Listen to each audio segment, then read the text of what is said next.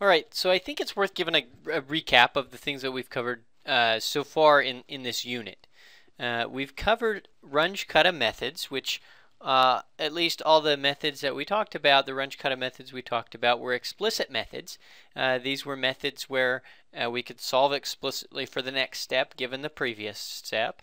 And the first one was the Euler's method. That was a first order method. The simplest method for solving the ordinary differential equation. And then we went on to Hahn's method, and that was the second order method. So we had first order, second order method, and specifically the one without iteration is the one that we're talking about here, because the one with iteration isn't really a Runge-Kutta method. Well, maybe it is. No, it isn't. So then we talk about the third order Runge-Kutta method, and we just called it that, third order Runge-Kutta method. So we generalized from Hahn's method, and we set up a framework for explaining and laying out the Runge-Kutta methods in general, and then went back and explained how Hahn's method and Euler's method were actually Runge-Kutta methods.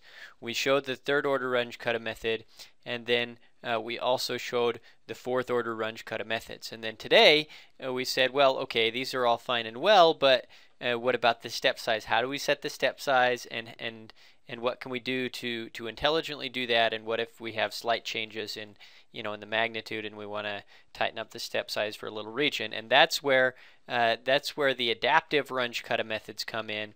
And there's two approaches to that: the step halving, where you can use the same order method, for example, the third order Runge-Kutta method, and you could do it with one step size and then half the step size and do it over the same interval, and that would give you, the whole reason for doing that would give you an error estimate. And then the second method for doing adaptive Runge-Kutta because you have to come up with an error estimate would be is called Runge-Kutta Feldburg methods, and those are the methods that use not the adaptive, like not the step halving, but what they use is they use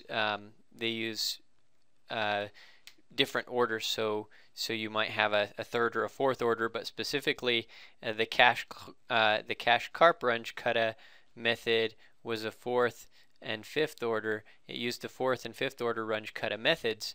So there was a fifth order, and you could go all the way up to n orders of Runge-Kutta. It uses the fourth and fifth order Runge-Kutta methods, and it fits both the fourth and fifth because it has to do that to come up with an error estimate. So that is the whole thing that we've talked about with the Runge-Kutta methods, which are explicit methods. But then this problem came up where if we have a stiff system, then we cannot deal with it, not with the adaptive Runge-Kutta methods, not with the non-adaptive Runge-Kutta methods. I mean, we can, but it just take a very, very, very long time and a very small step size.